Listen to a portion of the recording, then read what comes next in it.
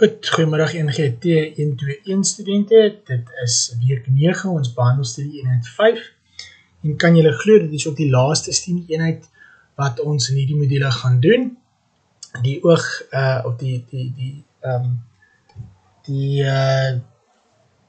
ding wat ek vir die week 11 beplan is om hersienings te doen met julle. Goed, net weer eens die kontakbesonderhede, soos wat julle nou al ken en dan gewoond is. Ook die assesseringsrooster, julle het julle tweede gedeelte van julle semester opdrag en hy moet teen 2 Oktober inwees, soos wat ek hier ook aangedui het. Okay, we're going to do one thing only today, although it is quite a lengthy thing. Basically bringing together what we've learned through language in interpretation and writing skills. Baie van hierdie goed sal jy dalk ook al in AKAG gesien het. Ek gaan dit ook nie vir jou met jou behandel soos in AKAG nie, en ek gaan dit ook nie met jou assesseer soos in AKAG nie, maar jy kan toch iets daarvan in die eksamen verwag, en jy sien ook iets daarvan in byvoorbeeld jou die tweede gedeelte van jou semester opdrag. Okay, let's start by looking at writing structure. Now, you would have probably heard this before, that you cannot write properly without a proper writing structure. Nou, ek het al in eerstejaarsmodules aangebied, my vrou bied eerstejaarsmodules aan, en dit bly nog die grootste probleem onder studente, is om struktuur te skep. En ek dink dit kom by beplanning, en ek dink dit kom daarby dat mense nie behoorlik hulle werk oorlees nie. Remember, good writing is rewriting.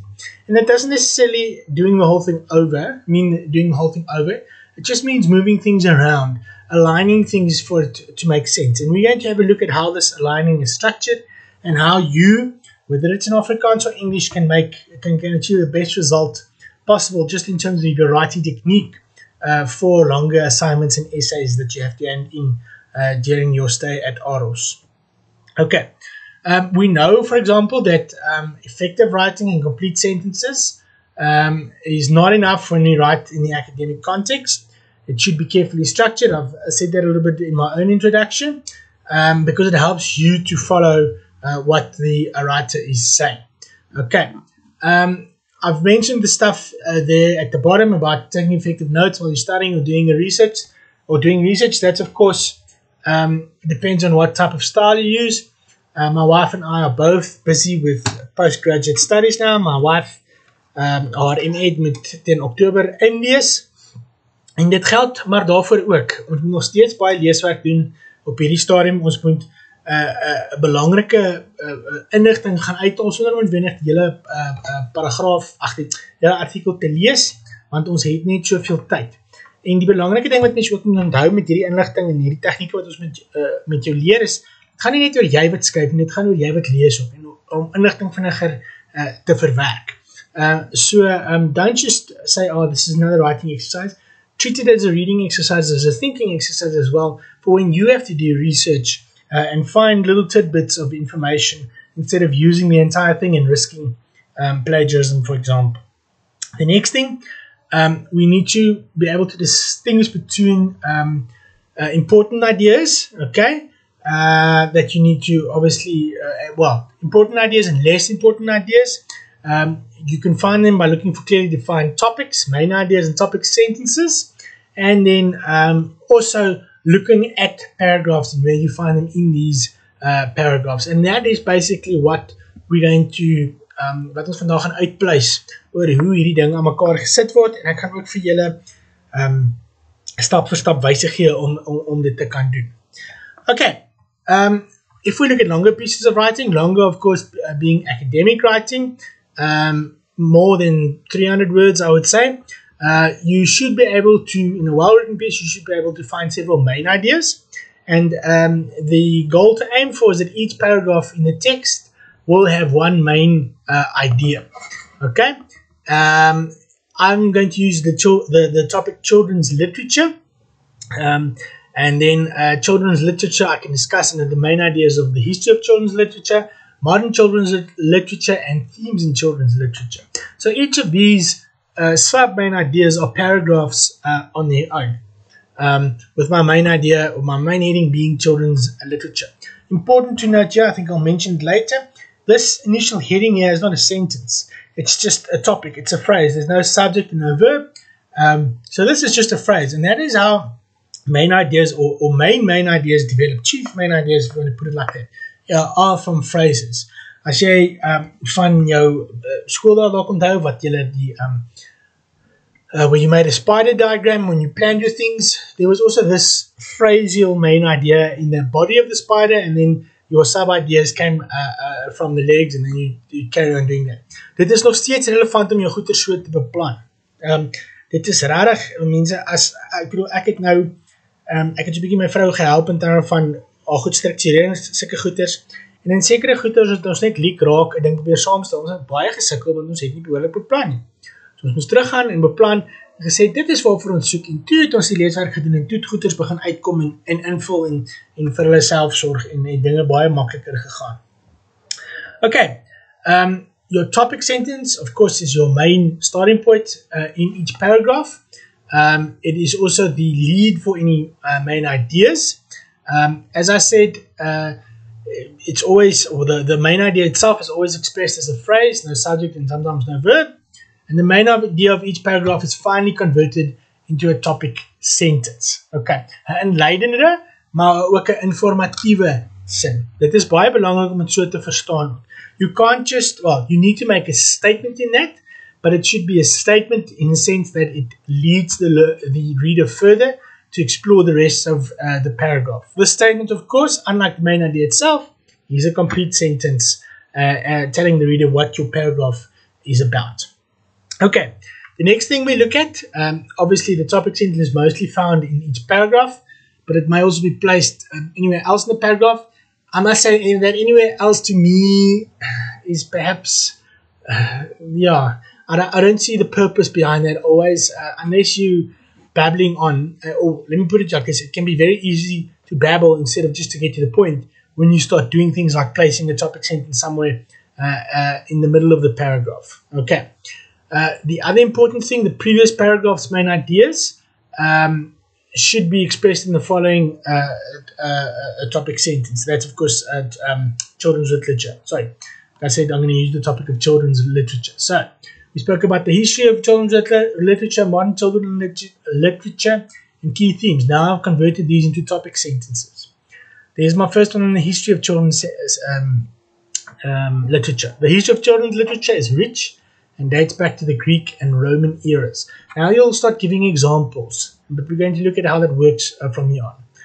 The next paragraph's topic sentence, modern children's literature has come a long way from fairy tales and increasingly focuses on the problems of children and teenagers. Typically from your one to your next paragraph, there should be a conclusionary sentence that links with your next paragraph. Then, themes in children's literature, key themes in children's literature include conquering fears, dealing with isolation, importance of family, and coping with loss. Again, there should be a linking sentence or a conclusionary sentence, a concluding sentence, sorry, from your middle paragraph to your next paragraph. Okay, now how do we put this all together? Let's have a look at the first thing that we need to take into mind, and that is meaning. You will find, and I'm sure you've heard that before, jou docent sê vir jou, laat iemand totaal anders, wat jou eintlik niks van die vak weet of enig so iets nie, jou opdragte gaan lees. Bloot lees om te kyk na betekenis. Okay. Want, hulle sal baie vinnig agterkom, selfs of weet hulle niks van die thema nie, when your writing is not logically laid out, okay, or when they struggle to make connections between the information. Okay. That being said, in each paragraph, the sentences must logically follow from the previous sentence. Dit maak toch sin. Jy begin met die thema sin, en dan bespreek jy die thema van een punt tot die volgende punt. In an essay, of course, each paragraph must logically lead on to the next paragraph. Remember, I spoke about the concluding sentences at the end of a paragraph, which need to link to the introduction or the main idea sentence at the beginning of the next paragraph. That's exactly what we're speaking about there. Each paragraph's topic sentence is then supported by evidence. I think I've said that numerous times before. Okay, Now, how do you perfect your paragraph? I've sourced a diagram to kind of give you a visual idea of how this is done. And this diagram looks like this. First, you have your main facts. That would be your main idea. Sentence that doesn't necessarily have to be facts, of course. It depends on what the topic is and who your audience is, etc., etc. Then you provide it with more detail and you add a quote. More detail and a quote. Any additional comments and an optional biography with regards to this as well. Okay, dis is 'n vereenvoudiging hiervan. Julle sal in die 4 jaar as julle die literatuurmodule doen waar julle literatuuropstelling moet skryf, gaan hierdie onderste bo driehoek baie goeie rigting vir julle gee. Want jy gaan 'n stelling maak en detail uit die boek of uit die fliek uit verskaf om dit te ondersteun en 'n aanhaling doen. Okay, om waar daai ding kom. Nog detail, aanhaling en so gaan jy aan. Okay, so that is a visual portrayal of what we're working with. If we look at paragraphs in general, they have one sentence that states a topic in a paragraph. It basically tells us what's going to happen in that paragraph. And you do not have to say this directly. Okay, jy hoef nie te sê in die volgende paragraaf want dit gebeur nie. Dit is nie noodwendig nodig nie. Onthou, dink aan wie jou gehoor is. Who your audience is. They aren't necessarily people with a lack of background knowledge or anything like that. So there should be some tuition allowed or intuition allowed, but you should still be clear. Jy mag bietjie intuïsie toelaat, maar jy moet nog steeds duidelike sinne skryf. Daar moet dit nie 'n raaiskoot wees nie. Jy moet duidelik wees met wat jy sê, maar jy kan aanneem jou gehoor het 'n bepaalde agtergrond. Okay, then this next thing that we must keep in mind, the other sentences in the paragraph, we've spoken about this, contain evidence or supporting detail for the statement. And then finally, the paragraphs, as I've said, way at the start, have some sort of conclusion. It could be simply restating what you've said and linking it to your next paragraph, or it can just be a link. But the thing is, it should end off the paragraph in an acceptable manner. Okay, here are a couple examples that I'd like to show you. Again, staying with the children's literature, I'm doing this from the topic sentence, children must be taught a love for literature from a young age. So there's a couple of things that need to be discussed here. Firstly, there's a couple of ways of adding additional information. The first way is reasons. Now, if you look at my topic sentence there, children must be taught a love for literature from a young age.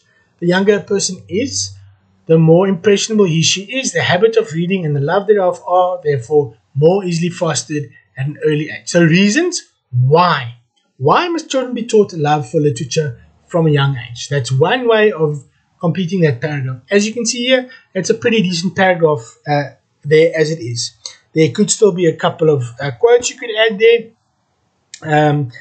But just in terms of structure, you've got your topic sentence, you've got two supporting sentences, a paragraph that's well on its way. The next tactic that you can use is possible consequences.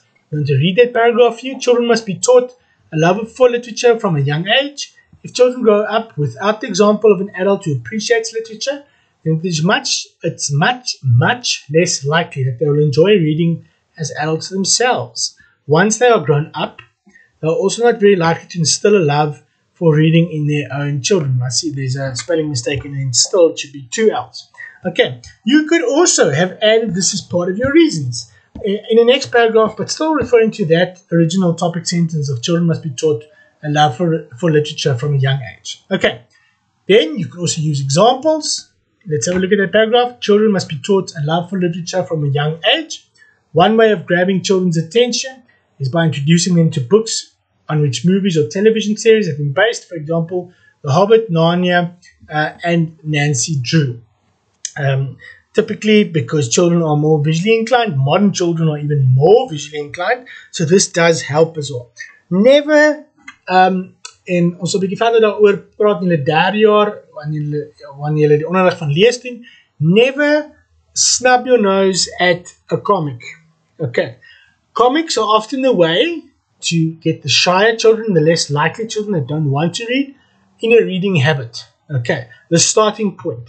It might not necessarily be the best way of conveying information, but it gets children going. And a lot of parents are not aware of that when you meet them in class. Then the next one there, quotations aanhalings. Children must be taught a love for literature from a young age, as William Jones, cited in the Literacy Company 2012, or the Literacy Company 2012, argues, open inverted commas, so it is with children who learn to read fluently and well.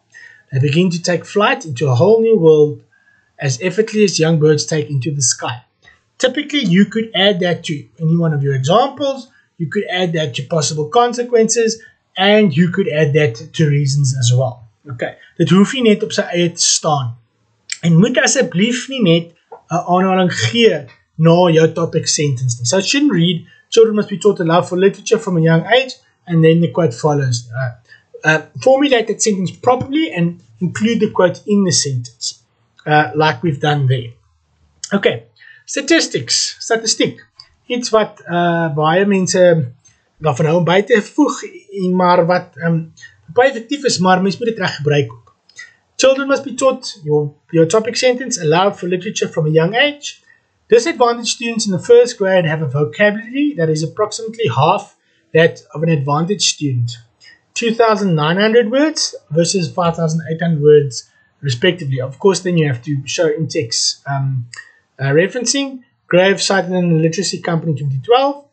But then you also have to explain that stat. One of the main reasons for this is that advantaged students are usually exposed to books from a much younger age than are disadvantaged students. Okay, so there you've typically used statistics. I don't necessarily think that this would fit with any of the other sentences because the topic doesn't carry on right through. Here we're speaking of advantaged and disadvantaged children. You could possibly have included that as part of your, your possible consequences as part of that main paragraph, included your statistics. Okay, then there's anecdotes, anekdote in Afrikaans. Dit is maar goed is wat met mense gebeur en dan dis half snaaks en dan gebruik hulle dit as deel daarvan. I wouldn't necessarily recommend this as part of academic writing, but at some stage you can still use it. Okay, your topic sentence again, children must be taught a love for literature from a young age. Then here comes my anecdote. I can attest to this from my own experience. My earliest memories are of reading naughty books with my mother before going to bed. Today I still cannot go to sleep without reading a few pages out of whatever book lies on my nightstand. Partykeer deesdae is dit vir my andersom. Ek kan nie die boek kan nie gaan slaap sonder ek nie slaap nie en partykeer lees ek net glad nie die boek nie. Nou ja, dit het nie erg sin gemaak nie, maar verskoon my maar. Okay, so those are anecdotes, statistics, quotations, examples, consequences, and reasons, each to support this topic sentence. Asseblief, ek het gesê, indien die themas ooreenstem, indien die argumentslyn ooreenstem, kan jy hierdie twee saam gebruik ook. Jy hoef nie wenig apart te hou nie, solank dit jou themasin versterk. Then, last but not least, analogies, analogie, wat beteken 'n vergelyking, 'n metaforiese vergelyking vir een storie met 'n volgende storie. Julle sal dit, ekskuus tog, in julle 4de jaar literatuur doen. Children must be taught to love for literature from a young age. There is my topic sentence again. Then a child with a love for books enters a classroom like a warrior with a sword entering a battlefield. Again, as with anecdotes, anekdote, I'd be careful to use that because firstly, in an academic piece, you need to support things through other academic writing. Okay, you can't make these metaphorical statements like this and not prove this. You could perhaps have brought in the disadvantaged, excuse me, waar was ek nou? Die disadvantaged quotes, die statistics quotes hier, so kon jy nou daar verder gevat het, om nou jou metafoor te verduidelik. But be very careful of them because people can have several interpretations of the same metaphor. Okay, let's move on and look at coherent writing. We've discussed structure now, we've discussed paragraphs, each paragraph containing a main sentence, each main sentence supported by other reasons, possible consequences, anecdote, analogies, what else did I have? Statistics, yes, you'll find the rest that I've missed there. Okay, now we move to coherent writing in general. In other words, moving from paragraphs, combining paragraphs by itself. Okay, the whole thing behind coherence is or has a regard to thinking logically, laying out your train of thought logically. Now, the first thing you'd say is, sir, not everybody thinks in the same logic way, which is correct. Okay, but try and do it in a commonly accepted way. Okay, starting at one point and finishing at the next. Okay, then why do we do this? Because we want to keep our reader interested. And if you confuse him or her by writing illogically, then you will lose your reader. So het gaan eintlik daaroor om orde te hê. Okay. Gebruik byvoorbeeld nummering, eerstens, tweedens, derdens, of discourse markers, soos wat ons hier vir julle gaan wys. You should have learned about discourse markers in a KAG. Here they are again. In a typical exam situation, I can give you a paragraph or a piece and say, okay, enter the correct discourse markers in these empty spaces, and I can give you a list, and then one would be correct and the rest won't. Okay, dit is wat discourse markers betref. Dit is typies soos wat ek gesê het, eerstens, tweedens, maar dit is verbindingswoorde wat ook jou sin in vlakke omskep. Okay, om te sê, behalwe dit, kry dat. Een voorbeeld hiervan is dit. Aan die ander kant, dit. Omdat dit.